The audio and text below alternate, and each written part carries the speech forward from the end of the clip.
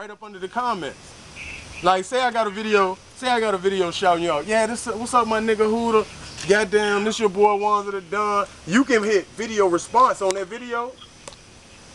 When you make your video responding to my shit, hit video respond, hit video, go to that video, hit video response, right?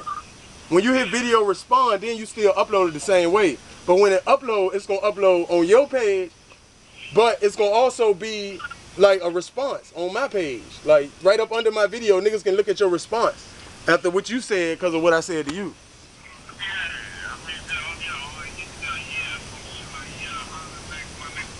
Look, I'm gonna do one right here. I'm gonna find, all right, give me a new video. I'm gonna do one.